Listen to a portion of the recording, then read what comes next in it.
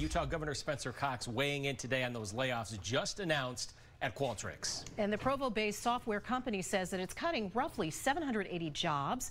Our Daniel Woodruff is joining us live at the Capitol. And Daniel, what is the governor saying about this?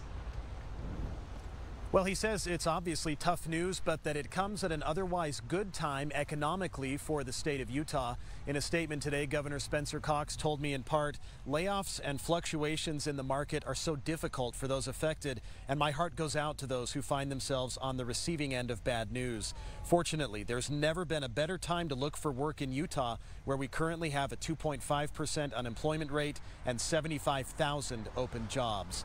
Now, the Qualtrics CEO today broke the news of the layoffs in a memo to employees. He said the company hired quickly to grow, but that it's no longer sustainable for the future. The CEO promised affected employees will receive severance pay, benefits, and help finding new jobs.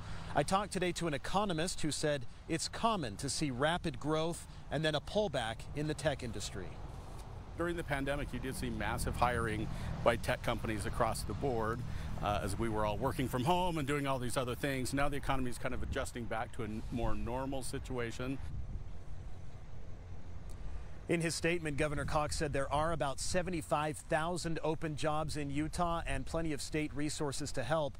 Also, I just heard from Silicon Slopes, the organization based at the point of the mountain. The director there telling me that they plan to help any of the workers at Qualtrics who need it to get connected with other tech companies that are currently hiring. Live at the Capitol, Daniel Woodruff, KUTV 2 News.